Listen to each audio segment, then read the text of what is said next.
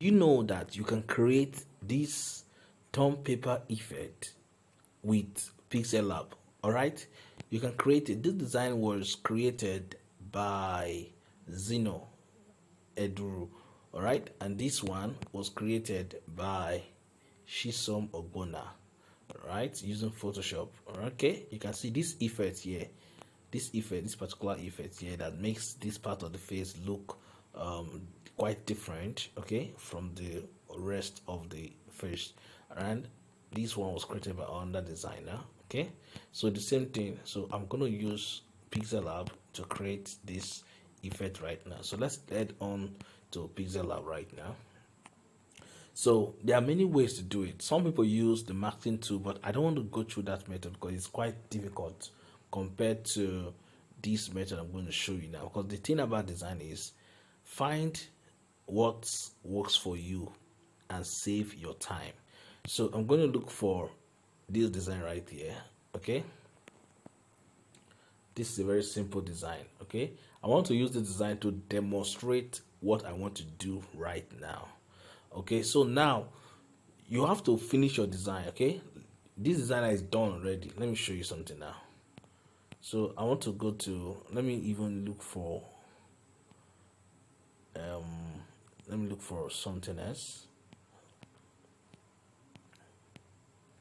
Okay, I don't want to take any much time, so let me use this one. So this design is already here. Okay, so the first thing you want to do is this. Now this design, at the back of this, you can see now there's a gray scale. The saturation here is reduced to black and white. It's gray. All right, so it means that you have the original image, which is the colored, and you have one that is black and white, which is the gray scale. Okay, now it means you are going to be having two versions of your design. So for the first version of this design, we're going to save it. Right, I'm going to save it like this. For example, I just want to save it very fast, so I've saved it now. It's saving. So I'll save that design now. Look at what I want to do now. I'm going to import that design. All right, I'm going to import that design, which is this one here. I'll come over here. No, yeah, oh yeah. Okay, then I'm going to change it to black and white. So reduce the saturation like this. So this one here is where you're going to do the work. All right, this is where you're going to do the work of the kind of you know what you want, so just adjust it the way you want it. All right, so I want it like this. All right, this is perfect for me. Then I'm going to save this one, this black and white. Now I'm going to save it because that's what I'm going to use for the torn paper effect. All right, so it is saved. Now that this one is saved, I can either, there's no need to leave it, let me remove it. I've deleted it. Are you getting it now? Now I can bring in now the torn paper effect. Watch what I'm going to do now. I'm going to bring in the torn paper effect. All right, so you can download torn paper effect. I've used the word several times now. Torn paper effect. You can go to, just check online, you will see it. So this is the one I'm going to be using. All right, so I'm going to just adjust it like this, adjust it like this, adjust it like this, and I'll put it here. Now for the purpose of the design, that's why I'm doing this. So I just want to put it there like that. All right, let me still make it bold, big. So I'm allowing it to cover the face like this. Are you seeing that now? So this is it. Now that you are done with this, just the way it is like this is the position I want it to appear when the design comes, when you want to change it. So this is the position I want it to appear. So don't move it, just go over to your layer, then remove all other elements. Just go to like this. All right, just hide all of them and leave only something is not hidden. I'm hiding all of them, leaving only this guy. Then I'll come over to this place here. All right, I'll come over to this, sorry, come over here. Let me show you again. I'm coming over here now, this place here. All right, I'll go over there and I'll go to, are you seeing that now, transparent? I added a noise effect, that's why it's not bright, so I'm going to remove the noise effect. So I'm going to save this guy the way it is like this. I will save it as a PNG without background. Now that it has been saved, the next thing we want to do now is to bring the original design. So I'm just going to click back, right? This is the original design, right? This is the original design. Let's go and bring the original design back. No, this one will go out. Okay, what else? This one, this and this. No. Alright. Okay, so this is the original design, right? Remember that we had this guy. So now I'm going to go and import the shape. All right, this torn paper effect we just saved.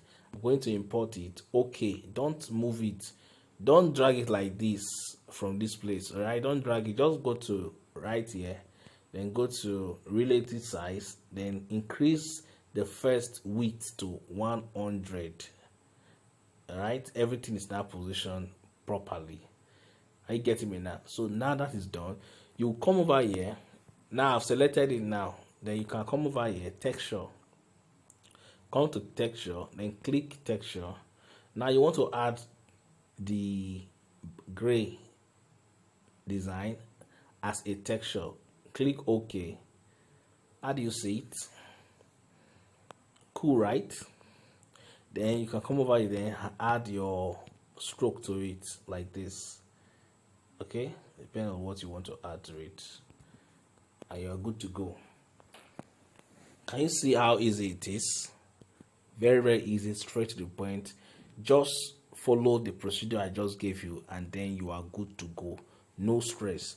This you can apply in any other design. So let me show you again. I'm going to bring this design here. All right, this design, right? Okay, so I'm going to bring in this one. I'm going to get the grayscale of it, right? So let me just go over to gallery and bring in no, I'm going to bring in this guy here. All right, I want to show you that you can use it, do it in any design. So I'm going to bring this guy here, right? So I'll do this, I will do this. Okay, all right. All right, so see what I just did now. I'm just covering this part of it. All right, then I am going to remove every other guys from here. Okay, so I'm just going to go like this: 1 2 3 4 5 6 7 8 9 10 11 12 and 10. All right, just remove the other guys. This guy can remain. Remove every other thing that is not supposed to be there. Remove them. Okay, all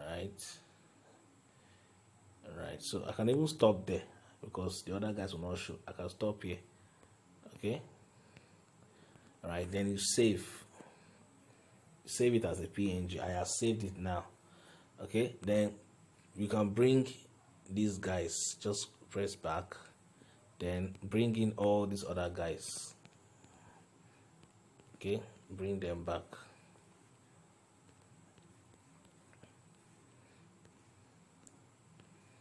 All right,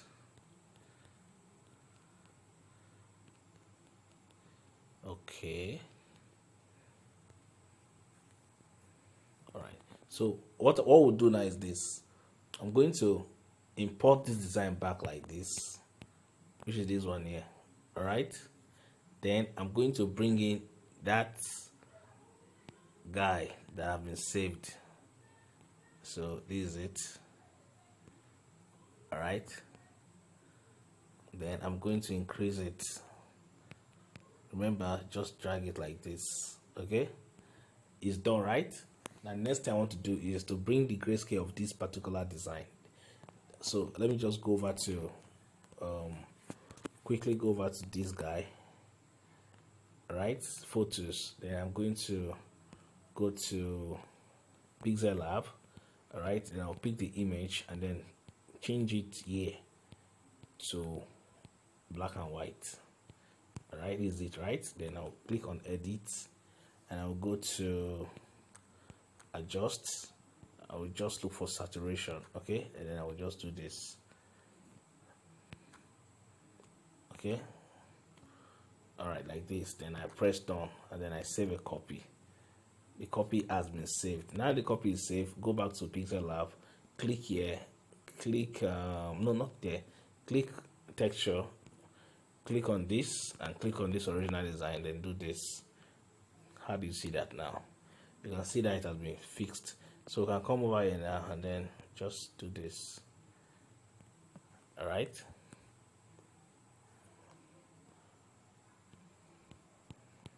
All right, you can see. Can you see it? I hope you can see it. All right, so thank you for watching to this end. I hope you learned something new. Don't forget to like this video, share it with your friends that don't know this trick, and then don't forget to subscribe, and I'll see you in another tutorial. My name is Nia Muda.